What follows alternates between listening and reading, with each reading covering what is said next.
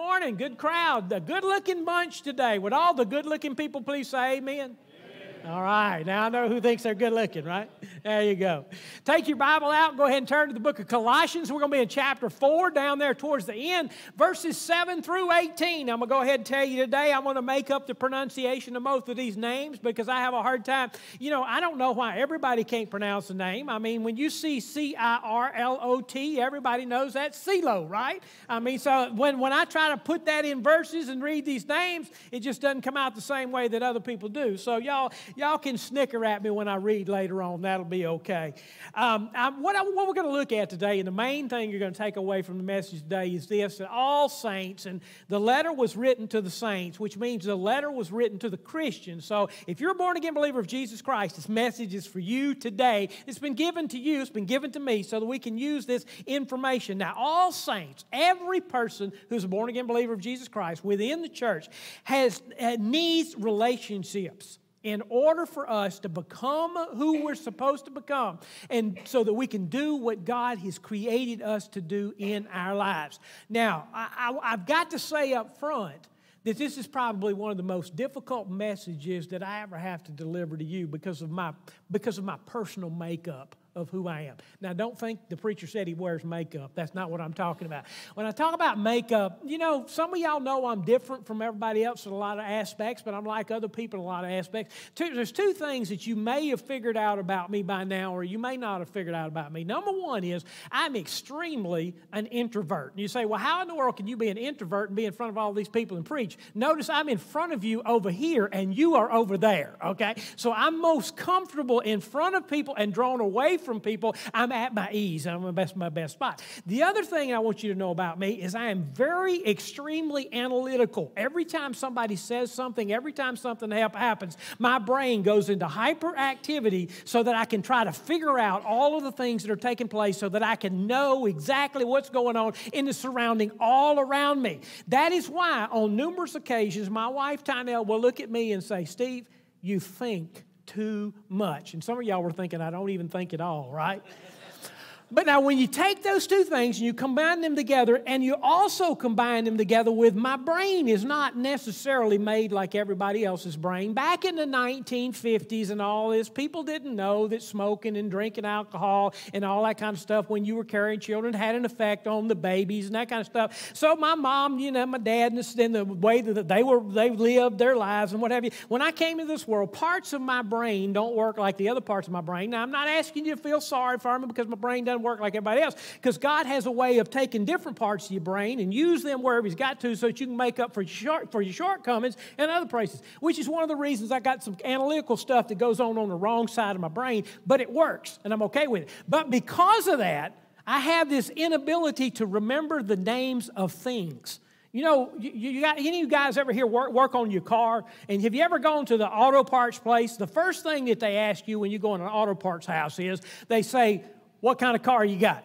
And I'll get there, and I can't remember what the name of that Chevrolet thing is. It's a Silverado. It's a 19, and then I can't remember because I can't assign the name. And then they'll say, well, what kind of parts you want? And I'll say, I need a set of those things that you put in, that you put the wire onto. I call it a thingamajig. Some people call it a gizmo or a thingamabob. It's a spark plug is what I'll be trying. That's the reason that I preach from notes when I stand in front of you, because I often lose, not only do I lose your name, I lose my own name. I lose my kid's name. I'm continually calling my dog by one of the kids' names or one of the kids by my dog's name, you know, because all that stuff gets jumbled up in my brain.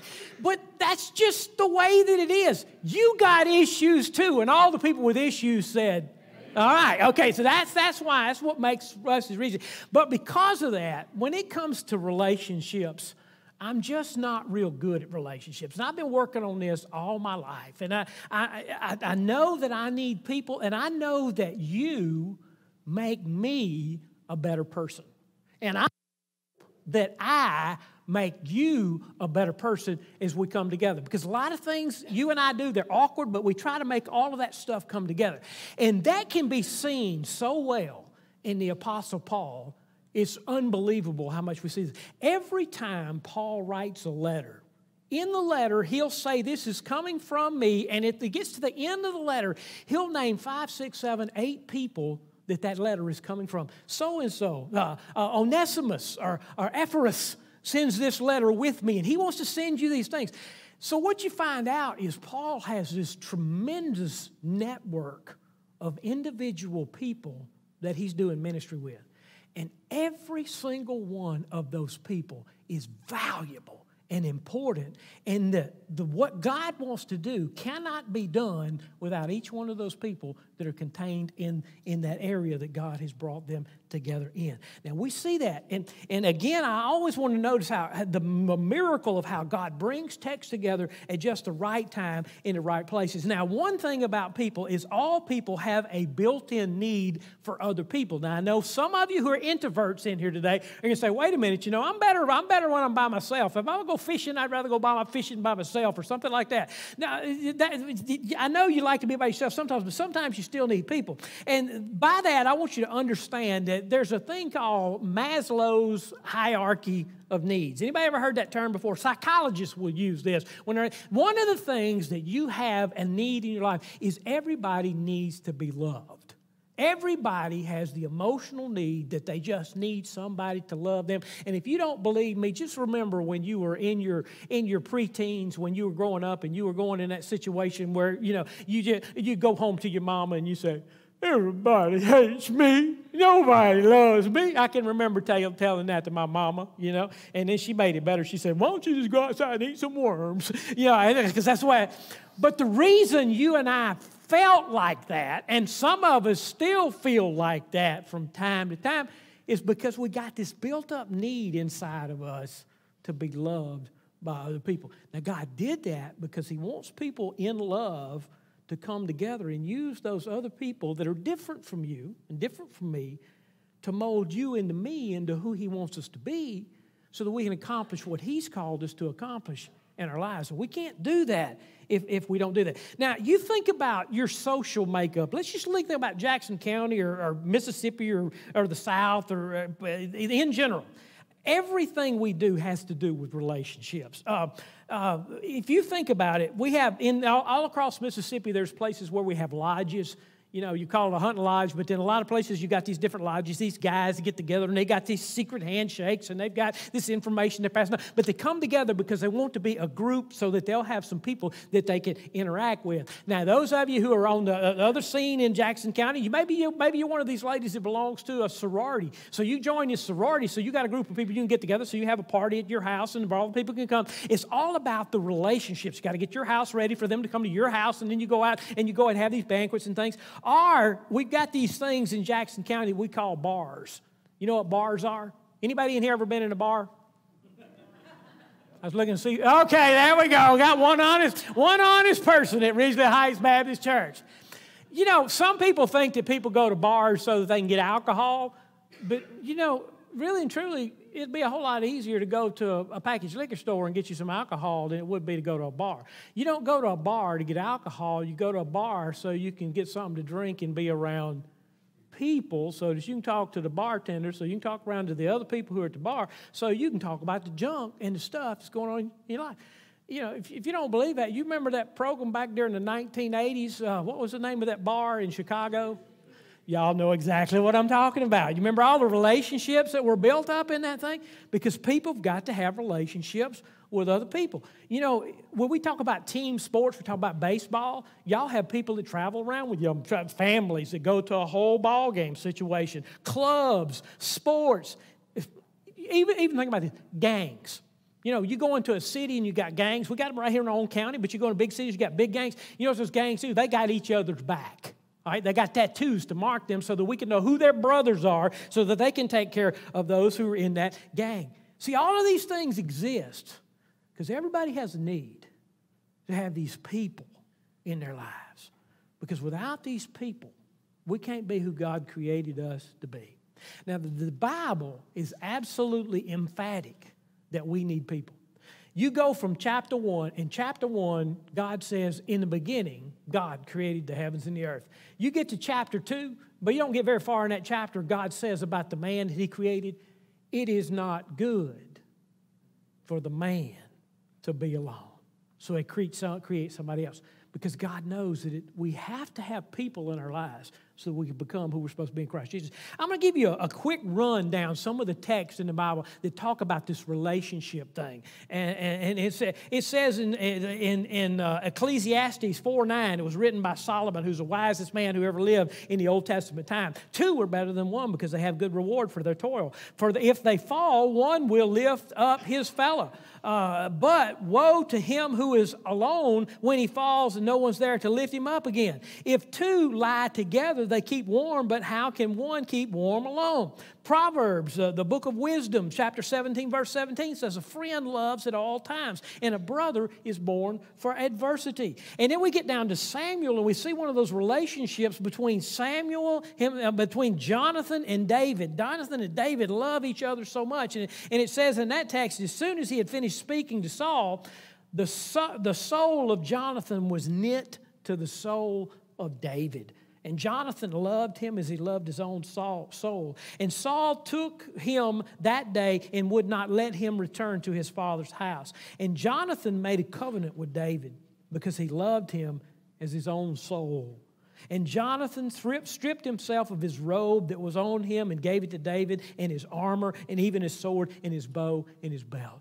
You see, these guys had a deep, abiding respect and loving relationship for each other because they knew that they were better together, but yet they were being torn apart. And all through the Bible, we see this people thing. When Daniel is taken down by Nebuchadnezzar into the Babylonian kingdom and they're told not to eat, Daniel has 3 friends with him. Y'all remember who Daniel's 3 friends in the early days were? Can anybody name them? Shadrach, Meshach, and Abednego. He's not there by himself. He's there with his friends so he can go through the things that he's going through. Even Job, when his world comes to an end, he loses his family, he loses his house, he loses his stuff, he loses his health. And what's the first thing that happens to him? 3 of his friends come up and they spend, this is a friend. They spend 7 days with their mouth shut. Don't even say a word. They just show up. Now, if they'd have kept their mouth shut, they'd have probably been better off, okay? But they come in to try to do what they can do with him in a situation. The whole Bible is built on these relationships. I'm going to tell you that I tried to do this week and I couldn't do it. I was going to go into the New Testament and read the name of everybody that Paul wrote about in the New Testament. Every time he mentioned a name, I was going to write it down. I couldn't get it done for this week's sermon because Paul has got so many relationships and so many people involved in his life. And every one of them is a different kind of a relationship, a different particular situation. Now, the Scripture is also emphatic that as you have relationships, you've got to pay attention to those relationships that are in there because it matters. Parents, many of you parents in here, if your kids are going to go off with somebody, what's the first thing you ask the kids? Who you going with? Who you going? Does it matter who your kids run around with? Absolutely. It says in 1 Corinthians 15:33, don't be deceived. Bad company ruins morals. Proverbs 13:20 says, whoever walks with the wise will become wise, but whoever's companions are fools will suffer harm. Proverbs 27:9, oil and perfume make a glad heart, and the sweetness of a friend comes from his earnest counsel. So that's goodness in it. 2 Corinthians 6:14, do not be unequally yoked with unbelievers, for what partnership has righteousness have with lawlessness, or what fellowship has light to do with darkness? So God gives us relationships, but He tends for those relationships to be in the right light that they're in. As Paul closes out his letter to the Colossian church, he mentions 7 particular names. And I want you to look at these names. And I'm going to butcher the pronunciation of them, but they're real people with real situations. Each name is a person that Paul has a relationship with. What I want us to do today is look at Paul's relationship with these people and learn from him not only how important individual people are in your life, but how without them you cannot become who you're supposed to become in Christ. And without them, you'll never accomplish what God has called you to accomplish in your life. So having said that, let's go read the text. And if you don't mind, when you laugh at my reading, if you would do it so I can't hear it, I would appreciate it. Okay. All right. Colossians chapter 4, beginning of verse 7. Ficus will tell you all about the activities. He is a beloved brother and a faithful minister and fellow servant in the Lord. I sent him to you for this very purpose, that you may know how we are and that he may encourage your hearts. And with him Onesimus, our faithful, beloved brother, who is one of you. They will tell you of everything that has taken place here. Artachius, my fellow prisoner, greets you. And Mark, the cousin of Barnabas. Now, I want you to know right up front that that's John Mark, the guy that wrote the book of Mark, concerning whom you have received instructions. If he comes to you, welcome him. And Jesus, but now this is not Jesus who died on the cross. This is Jesus also called Justice. These are the only men of the circumcision among my fellow workers of the kingdom of God, and they have been a comfort to me.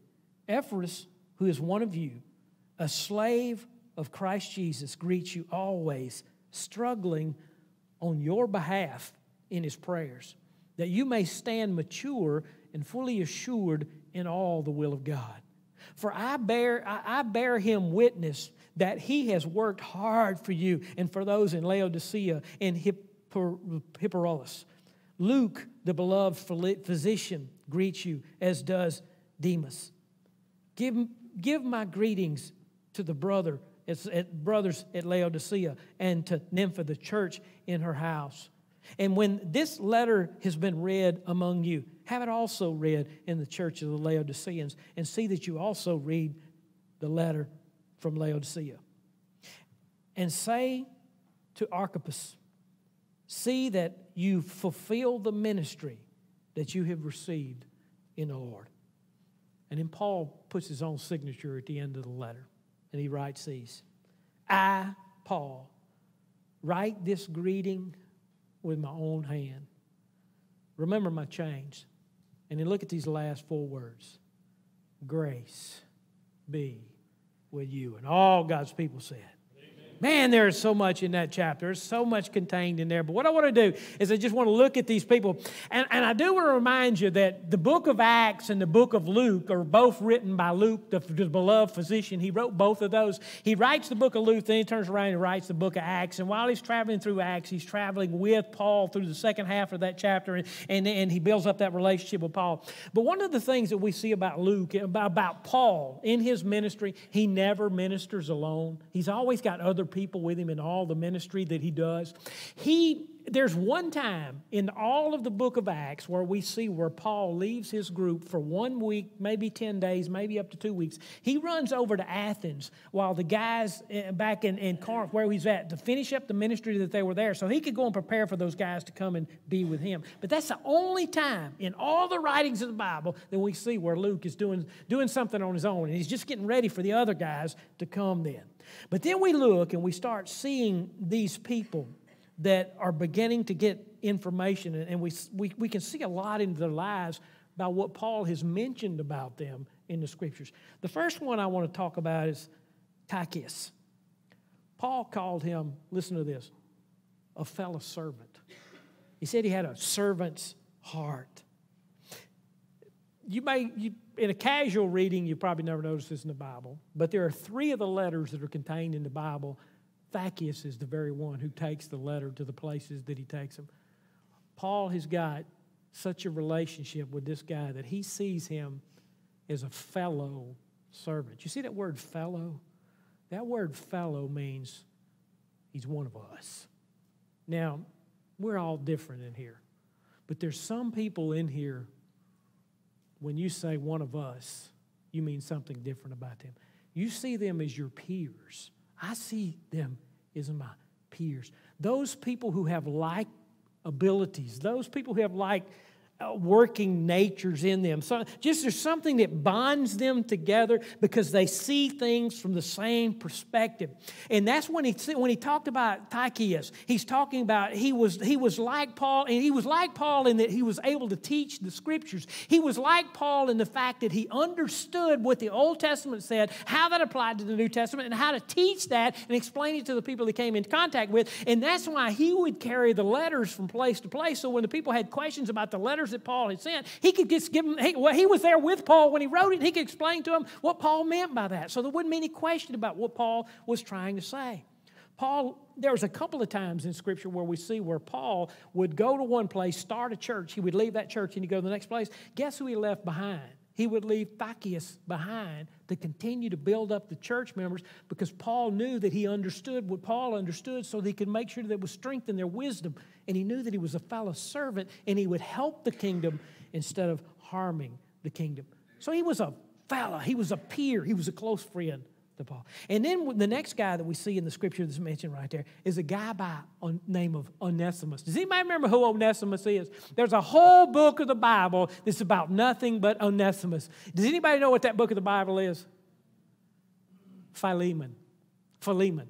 You know how many chapters Philemon has in it? 1.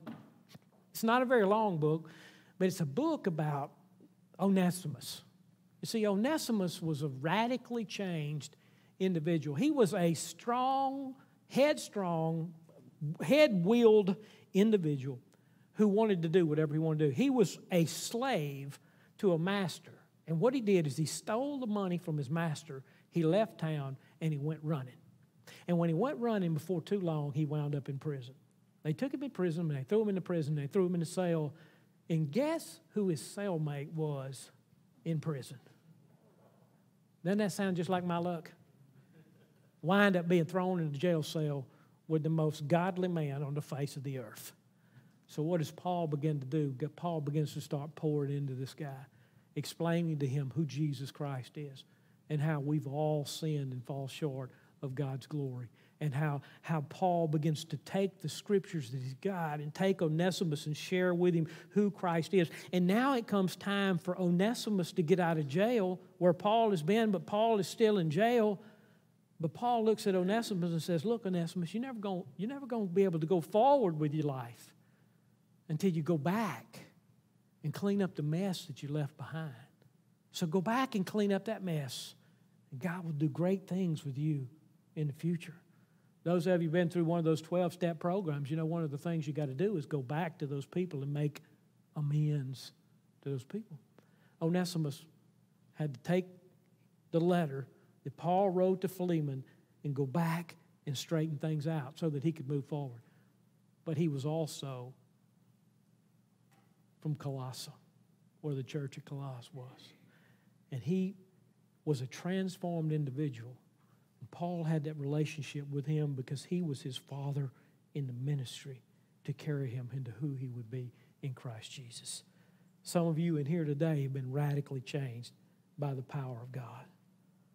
Aristarchus, he had been with Paul and was in prison with Paul. On numerous occasions, Paul gets thrown in jail. Now, usually when Paul would get thrown in jail, what would happen is Paul would stand out with a group of people who would stand up with him, and the closer he got to being thrown in jail, the more the people would leave and leave him by himself until Paul would be left all alone. But not Archias. Whatever his name is. Archie, let's call him Archie for right now, okay? Except for Archie.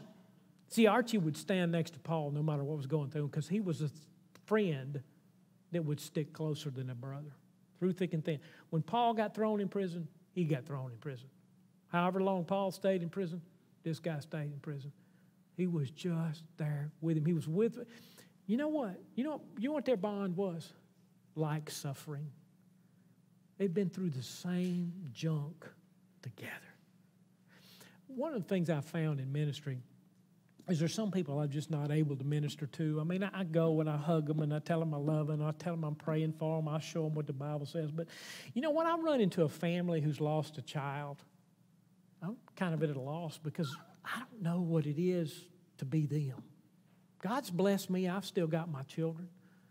But then I'll watch this person that maybe loses a child, and I try to go and minister to them. But then somebody else will come across the room and come over to them, and they'll say, well, you know, I kind of understand what you're going through because 10 years ago, my wife and I, we lost our child. And what happens is immediately those two faces make eye contact. And they've got a common suffering in them that causes them to be able to understand each other in a deeper way than all the other people are able to understand. That's the kind of relationship that Archie had with Paul in this particular situation. They'd been through the same stuff, so they knew what it was like in their suffering. The next one that we see is John Mark. Everybody say John Mark. Now, John Mark, y'all remember who John Mark was? Paul, in the book of Acts, we got 4 of Paul's missionary journeys. On the first missionary journey that he goes on, Barnabas comes along and says, look, I got this young nephew, man. I tell you, he is awesome. We're going to take him with us. And Paul goes off on his journey. And while he's off on his journey, Paul works 16 hours a day, and when he's supposed to be sleeping, he prays. He doesn't eat for 2 or 3 days. They get robbed. They get beat. Everywhere Paul goes, he gets stoned. He gets up. He goes somewhere else, and everywhere. And John Mark is dragging with him. And after about 6 weeks of this, you know what John Mark says? Forget this. I didn't sign up for this. This wasn't in the job description. I want my mama. So he leaves Paul, and he goes back to his mama.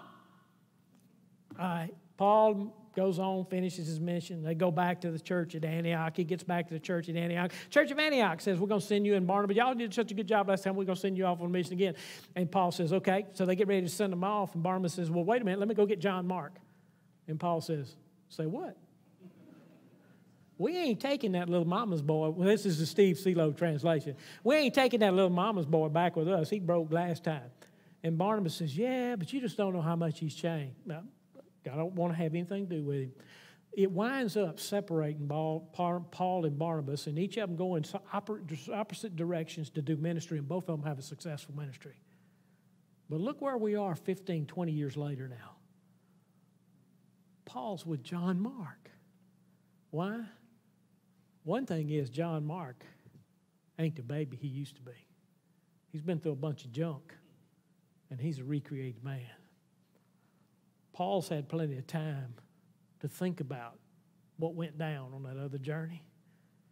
Paul's changed. John Mark has changed. John Mark and Paul have changed so much that in the weeks before Paul is going to be put to death, he writes a letter and says, send John Mark to me. He's useful to me. Have him pick up my coat, bring it to me, and get those parchments so we can talk about that scripture when he gets here. See,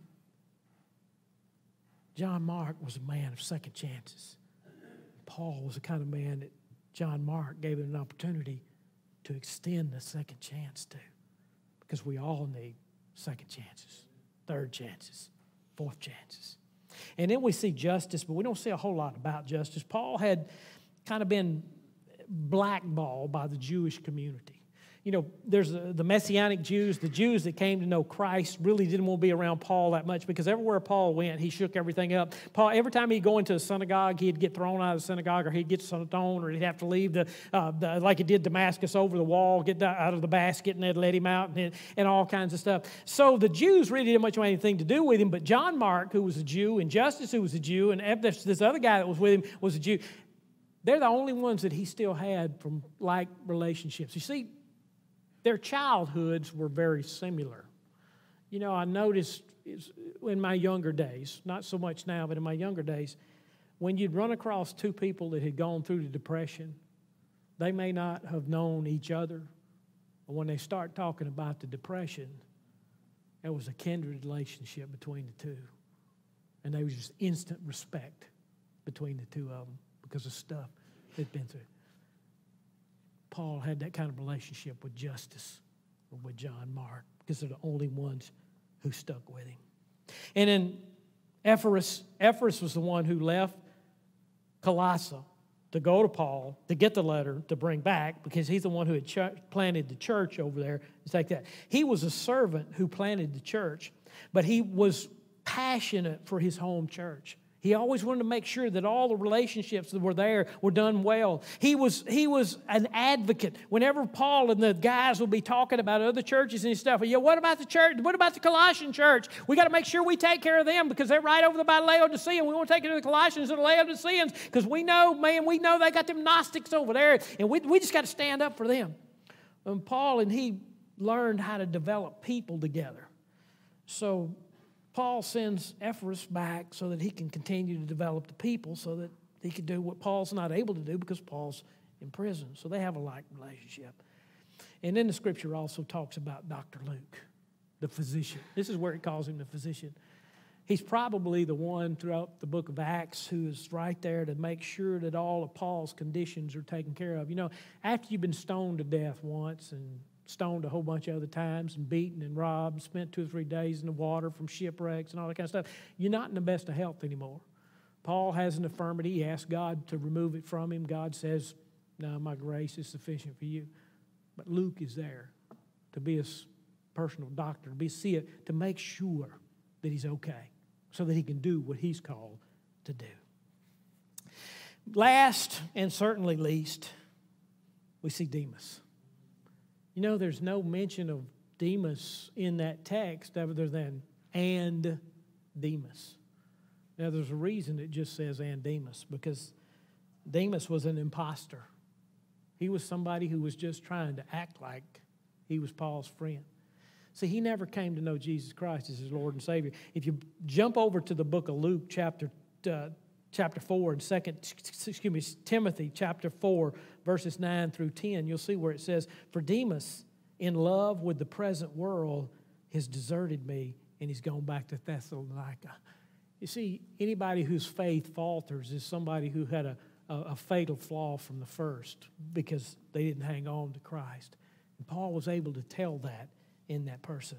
He gave him every opportunity. He loved on him, giving him time, because Paul was a man of grace. But this man loved the world more than he did Christ. I do want to, before I go into the closing statement, I do want to point out something, though, about the book of Colossians. Chapter 1, verse 2, Paul says, "Grace be unto you." And the last 4 words that Paul says, "Grace unto you." It's like he puts some parentheses around the book. Grace and grace. Because when you deal with relationships, there's got to be grace. Sure, tough things have got to be talked about. Tough situations have got to be handled. But always let grace abound. Where sin abounds, grace abounds more. Where extra oof is needed, grace abounds, and God supplies that need. I close out the message by saying this. Number one, God has placed all kinds of people around you to develop you and to help you accomplish your God-given works. Who are they? Who has He put around you to do the works? They're not there by accident. God's got them there on purpose. Just like God's got you in their life on purpose so that you can help them become who they're supposed to be. Secondly, pray for your fellow workers as Paul did. I know you pray, "Lord, help me know what to do in this particular situation," but maybe sometimes you need to pray, "Lord, help so-and-so as they're working out that situation in their family." Pray for the others as well. Number 3, be aware of those who are pulling you away from Christ and towards the world. There will be some that come into the church to try to pull the church back to the world. Watch out for them. And that's those relationships the Bible's telling you to watch out for. And then lastly, I just ask this question to you. What friends are you helping to carry out their good work? Because if we're not careful, all we'll worry about is what we're supposed to be doing, when we might be the ones who are supposed to be helping them. Because it's not all about us. It's not all about them. In fact, let me tell you this. It's never about you. And it's never about them. It is always about Jesus. Look around. Work with others to accomplish the Great Commission. And Jesus said, "Go therefore and make disciples of all nations, baptizing them in the name of the Father and the Son and the Holy Spirit, teaching them to observe all things which I have commanded you. And lo, I am with you even to the end of the age." So we work together for the sake of the gospel. Lord God in heaven,